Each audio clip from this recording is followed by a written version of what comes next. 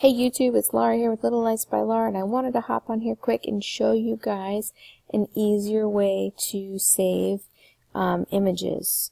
And the reason why I'm doing this is because someone made fun of me in one of my older videos saying I was making it too difficult, and they were totally spot on, and they taught me something, so I'm teaching it to you guys.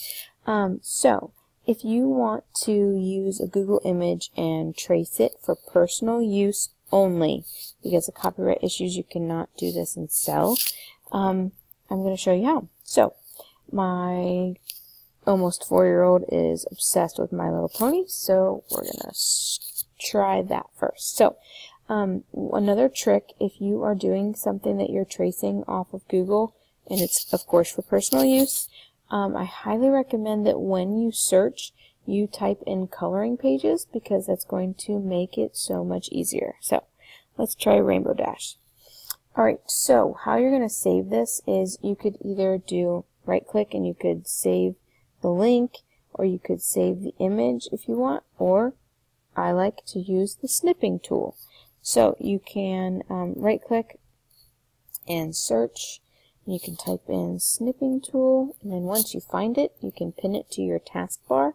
You can't see mine, it's down below here, but I use it all the time. So there it is, new, and you're just going to draw your box around this Rainbow Dash here, and then you can save it, and I'll just call her Rainbow Dash.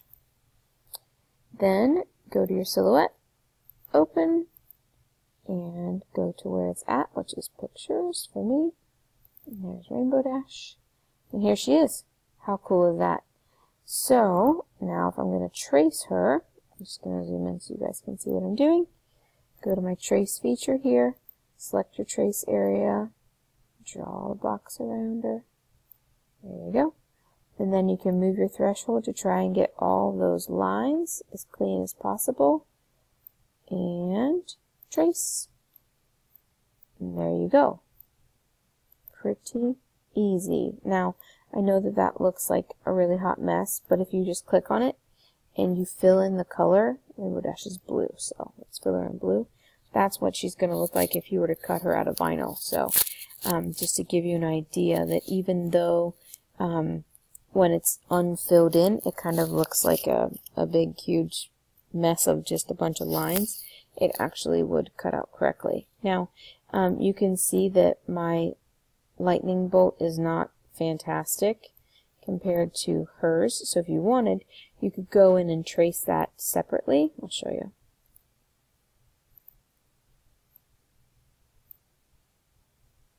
Try and just get it to be a little more clean. Try that.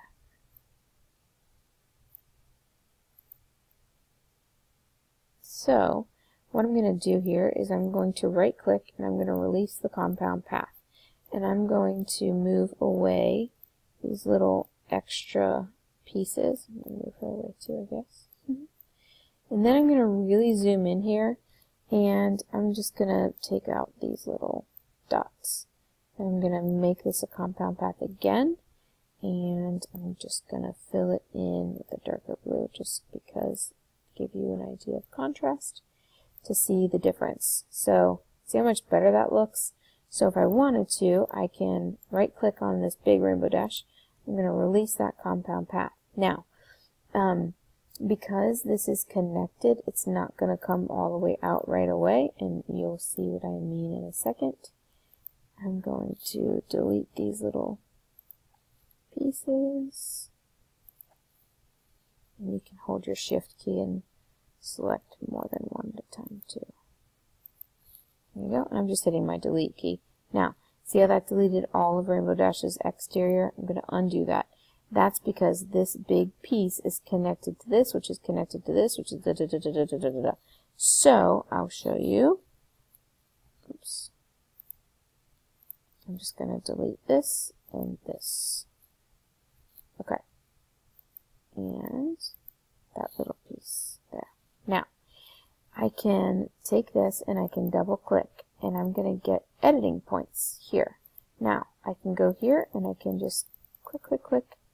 I'm going to stop, I'm going to go over here, keep clicking, click, click, click, and whoops, and I want to undo that, and go up here, grab this one, delete that point. Now I can move this back in, and you're probably like, well, Laura, there's that gross thing. No big deal. Go up here, I'm just zooming in, double clicking. There's one editing point that I missed. I'm going to delete it. And there you go. I'm going to zoom back out, and I'm going to move this out of the way because I didn't move it far enough away. So I'm making more work for myself. So it goes. Now, before I make this a compound path again, there are a couple little pieces along the way that I can go in and delete. And that I don't want to delete, so I'm trying to get that little spot. There we go. And then I saw another one up here somewhere. There it is. There we go. Now I can zoom back out, and I'm going to move all this out of the way. Select everything again, right click, make it a compound path, and there you go. All that for a little bit clearer of a lightning bolt. So there you have it. That's an easier way to use the snipping tool to save an image from Google if you want to use a personal use tracing file. Hope that helps you guys. Don't forget to like and subscribe. Feel free to comment down below if you guys want me to show you anything else. If you want to see tutorials, both of my software and of me like actually making something from start to finish, let me know what you need to see.